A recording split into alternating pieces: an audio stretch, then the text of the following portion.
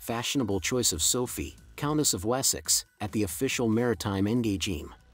Sophie, Countess of Wessex represented His Majesty the King at the most prestigious passing-out parade of the year at Britannia Royal Naval College. The Countess took the salute as the future generation of naval officers completed months of tough training. For the special event, Sophie's outfit choices represented her down-to-earth and relatable nature, opting to re-wear a selection of clothes and jewelry she's worn before, including her wedding earrings.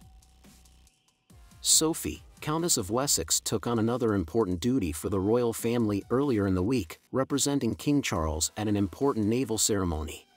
For the event, Sophie chose to reuse many fashion favorites we've seen before, including her black and white pearl wedding earrings, designed by Prince Edward. In other royal news, Dancing King. Sweet Charles dances the stresses away with Holocaust survivors and members of the Jewish community.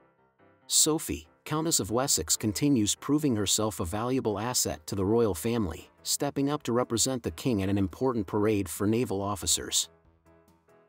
Sophie took the salute as over 200 future naval leaders took part in their passing-out parade.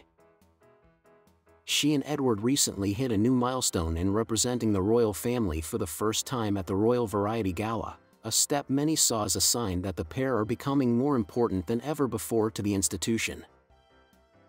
For the significant event at the Britannia Royal Naval College, Sophie wore a Max Mara navy blue coat and a pair of LK Bennett Bell knee-high boots which she has worn before. The Countess also re-wore a Philip Tracy hat and the HMS Daring brooch. The HMS Daring is a ship of which Sophie is the sponsor. Finishing off her chic look, Sophie wore the black and white pearl earrings she wore for her wedding. Prince Edward designed these touching earrings for his wife, and Sophie's decision to wear such sentimental favorites has fans praising her. Re-wearing so many classic pieces, fans online have called Sophie down to earth and many are wanting her to be given a new title. One wrote, "Sophie rocks it again. How elegant. And I just love those earrings." Another added, "Sophie is a classy lady and I love that she reworks older hats."